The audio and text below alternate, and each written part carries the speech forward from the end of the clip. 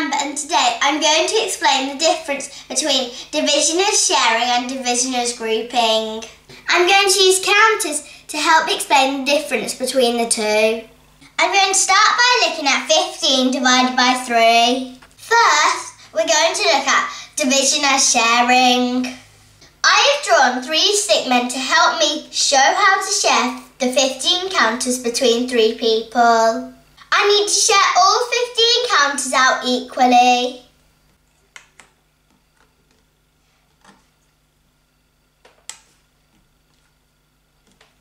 So if we share 15 counters between 3 people, each person will get 5 counters.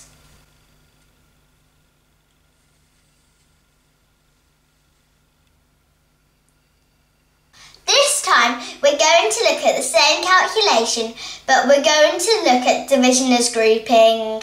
We have our 15 counters again, but this time, instead of sharing between 3 people, we are going to divide our 15 counters into groups of 3 and count how many groups of 3 we can make.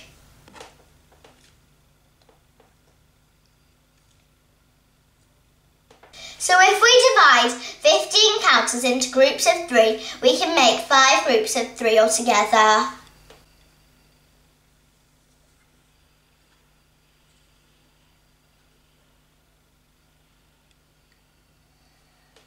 Once you are confident working it out with counters, you can also record it as a picture.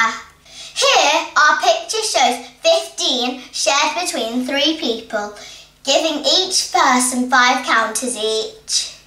And here, our picture shows 15 divided into groups of 3, giving 5 groups of 3 altogether.